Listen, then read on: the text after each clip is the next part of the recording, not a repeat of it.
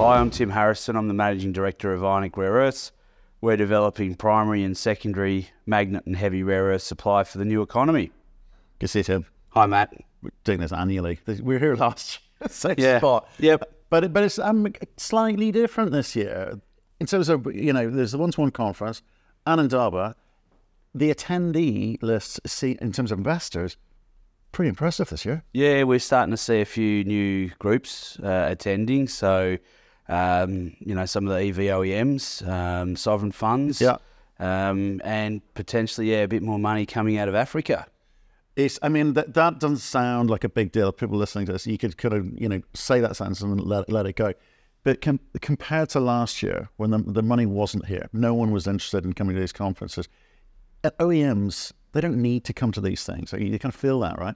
But they could pick up the phone and say, "Oi, Tim, come over here," and you'd come running. Now, it's a slight sort of, not desperation, but it's a slight realization that it's getting tough to actually find projects which are real and will actually go through the phases and get into production. Yeah, they've got to be more proactive, Yeah. I think.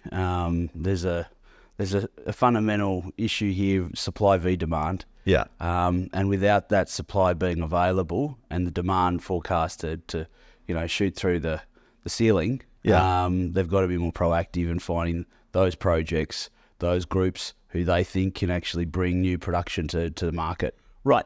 And that's in the context, right? You say that, right? And then we look at what the rare earth prices are doing. Yep. Back down on the floor again compared to where they were. It's very erratic. It's very hard to read. As an investor, I'm like going, what the heck is going on here? I'm being told the demand is awesome. The future is bright. And then the prices do this. What's happening? Well, that's a great question, Matt, because usually this time of year, you would expect rare earth prices to be increasing ahead of restocking for, Chinese New Year. It's not happening. So, well, I don't know. I mean, you don't know. Potentially, there's manipulation. I don't know. Okay. But you're nervous? Not really, because the fundamentals are still strong. Shouldn't you be? Because you've got to work out. You need to work out the math here. Is this project going to be economic? Is there a future for it? Yeah. No, I think we're quite comfortable. The pricing for certainly our basket of magnet and heavy rare earths will be significantly higher than where it is today. I mean, the reality is the world is going to need more supply of, in the first instance, magnet rare earths for the energy transition, whether that be electric vehicles or offshore wind. Right. But then you've got these other geopolitical tensions which are looking for alternative supply chains of magnet rare earths, heavy rare earths, for key applications, advanced manufacturing, military and defence. And then the other opportunity for ourselves is the circular economy, the recycling, which is going well. Yeah, we'll come on to the, you kind of got like three silos. Well, not silos, they're interconnected, but three different kind of revenue streams that. But I do want to come back to this, what the future holds, okay? What's going to be the driver of all of this? You talk about the circular economy there. Outside of China, China represents 94% of production, 70% of mines. It's like in every category to do with rare earths, China's the go-to place. It seems impossible to do rare earths, outside of China. What are you going to do about it? Well, I think we can help to bring that to fruition through recycling as a first step, Okay.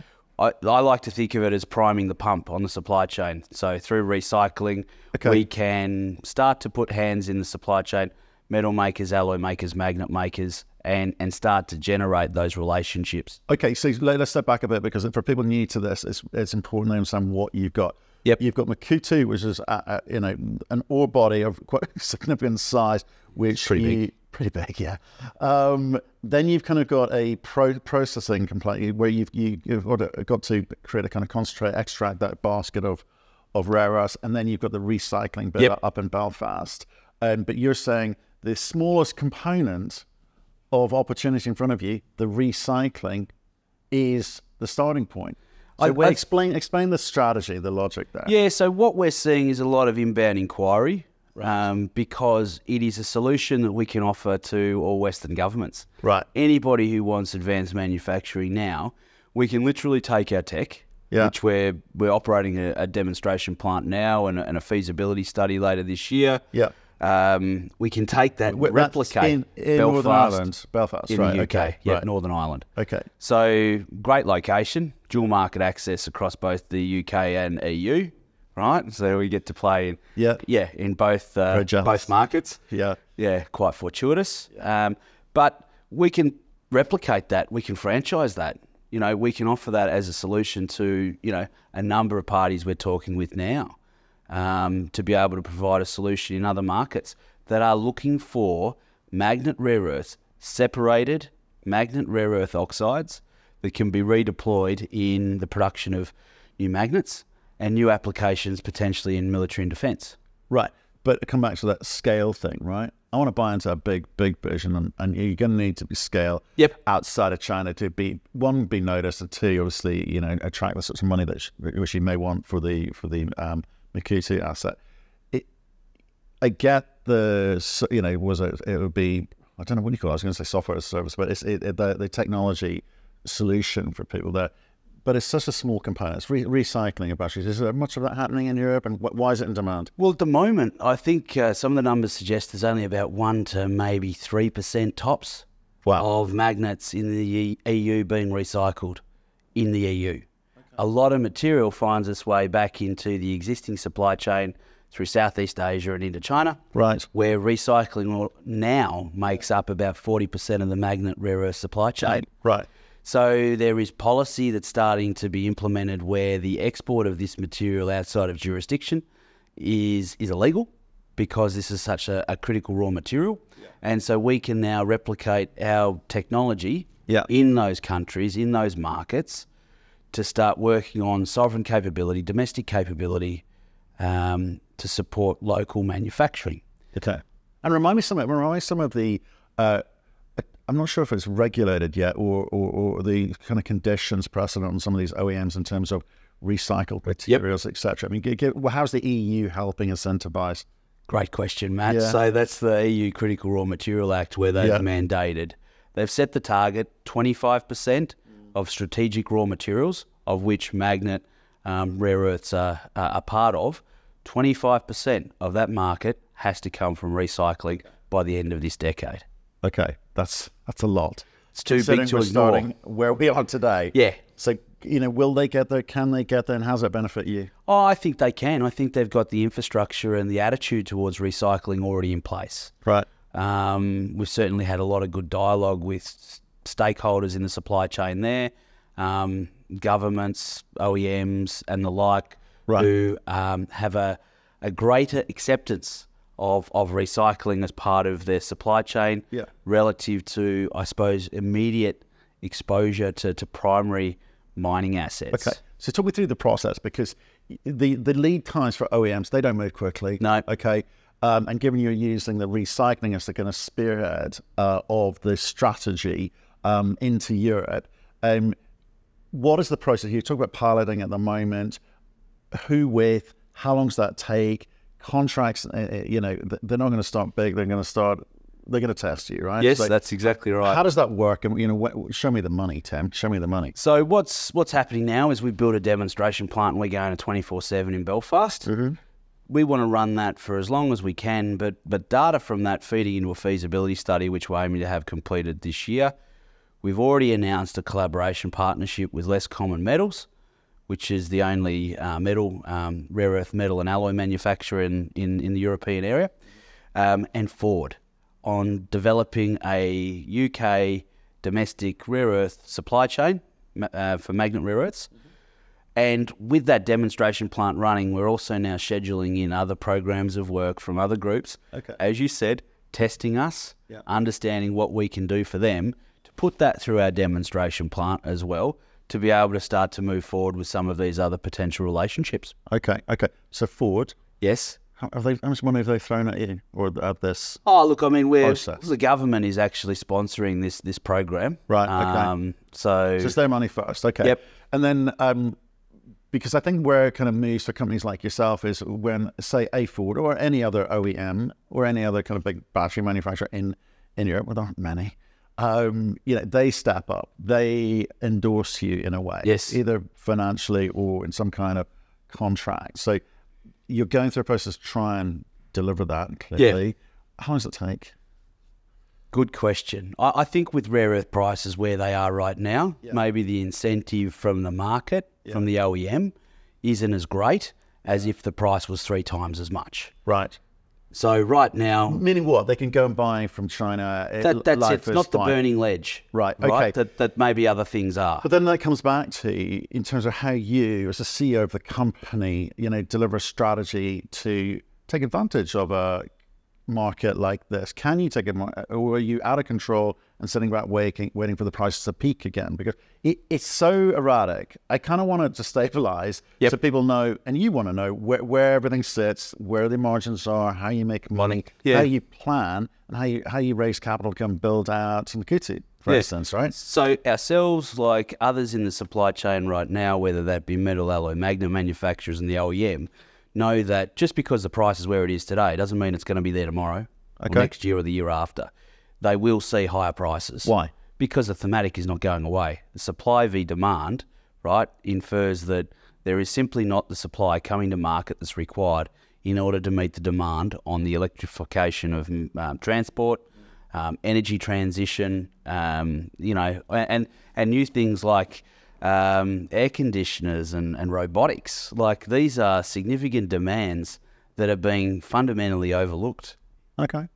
There has been a kind of slight slowdown or enthusiasm from the car manufacturers about a total 100% EV solution. I think some people are rowing back not just targets, but perhaps the intent to have in their entire fleet or portfolio of cars, trucks, etc., as EV, because they're worried about being able to access the amount of metals that they are going to need. So, I mean, are you worried about that?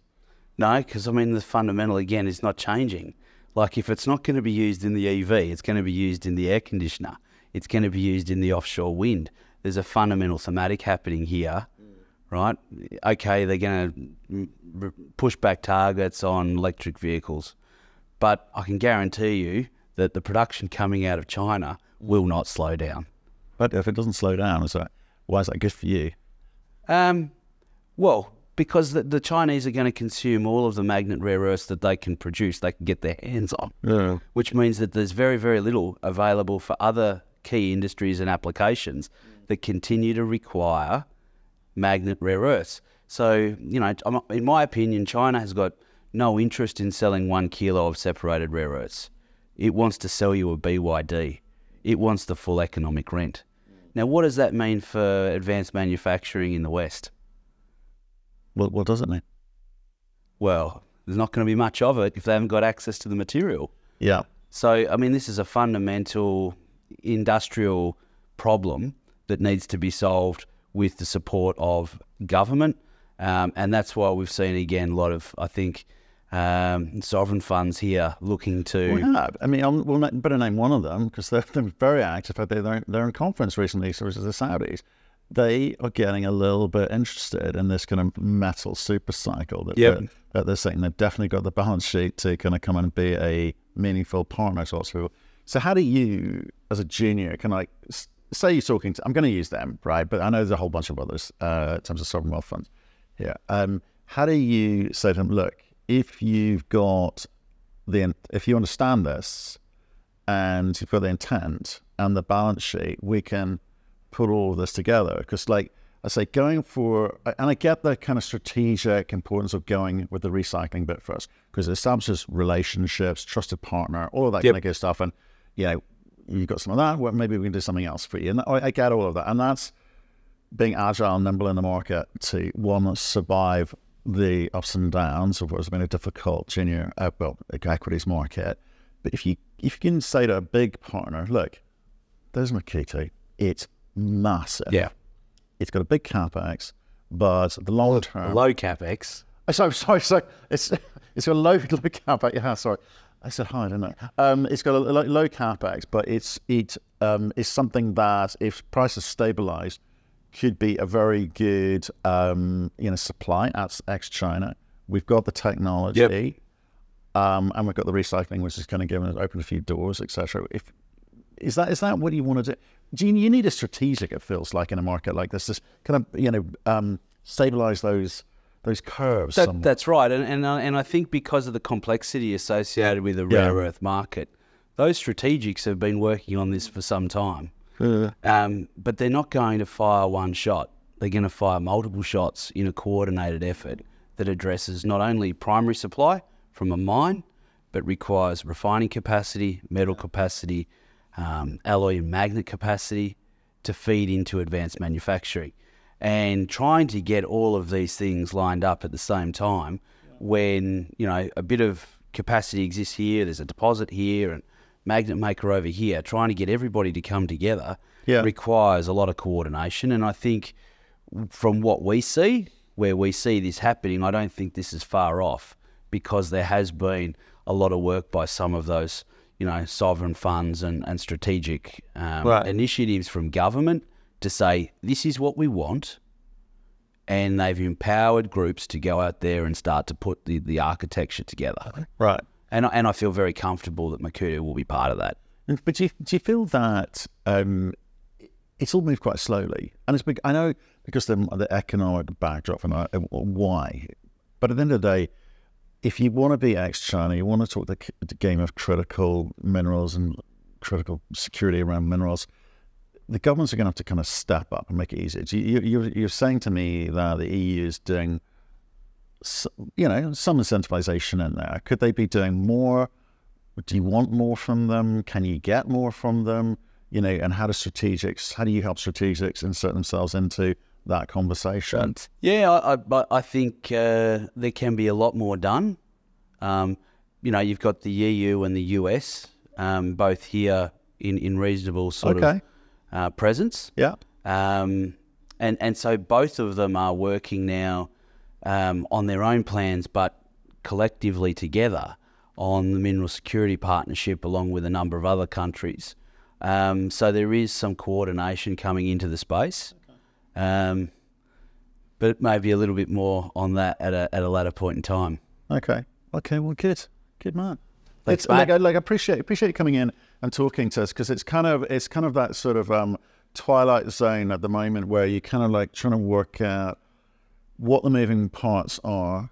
I think you've answered the question with regards to, there is a kind of big demand cycle coming down the line. And it's not about today's prices. It's about setting yourself up for success, in the near future. Yeah. And that's what I want to see more from you guys, and sort of, we'd love to hear from you. Well, it's about security of supply. It's about being able to have those relationships. We are, for some countries and groups, with the recycling, a fantastic insurance policy that can be deployed very quickly. And then Makuutu is a long life asset that can give them a significant amount of independence, but it needs more ionic adsorption clay deposits to be brought to market. Okay. Well, patience required. Stay in touch. Thanks, Matt. Cheers, man. See ya. I appreciate it.